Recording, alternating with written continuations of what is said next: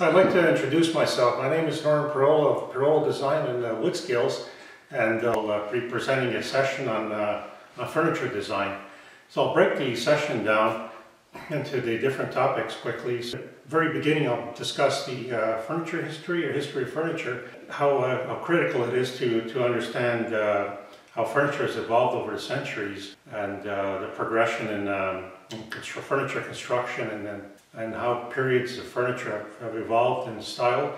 And this gives context to how furniture has evolved. So if you're going to design, or if you're interested in a period furniture, you can understand, have a better grasp of how furniture has evolved, and perhaps pick one of the periods that interest you for your own style. Next, we'll actually get into furniture design concepts. This is dimensioning of proportions of furniture, construction methods, best practices, and the aesthetic of the furniture. Next, I'll discuss wood selection, which goes hand in hand with the furniture design. It's important and critical to have a good selection of wood, grain orientation, understand dimensional stability, expansion, contraction of wood, build that into your furniture, depending on what you're building, a chair or cabinet.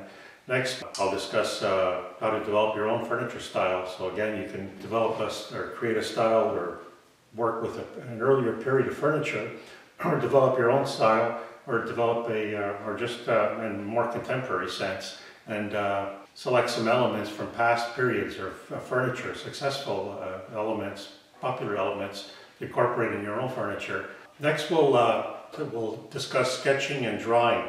Sketching and drawing are critical in furniture design. You need to be able to sketch furniture, preliminary sketches, and progress to pencil drawings, both orthographic and isometric projections, to better visualize your design. I'm also going to be referring to some information I have in a book of mine. This is Woodworking from Design to Making, a book I published last year, and this has some good information on the design process of furniture, and some terms that I've actually coined, and some processes I go through.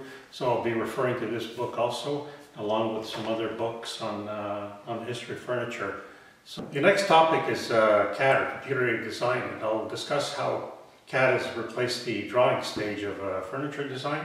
So you can actually progress from your rough sketches to a CAD, and what CAD gives you is a 3D visualization with perspective on a computer screen, and you can rotate the piece and modify it, change its dimensions dynamically, as opposed to having to go back through the steps of iterations of drawings. And this will save you considerable time in your furniture design, and it's a modern way of designing. Although you could use pencil, you could go through the process of just sketching and pencil drawing and not use CAD. But I use CAD in my own work, and here's an example of a CAD console table in CAD. And lastly, I'll answer your questions. Hopefully I'll be able to answer all your questions, and even if we need to go over a few minutes in the session, I'll strive to answer your questions. So thank you.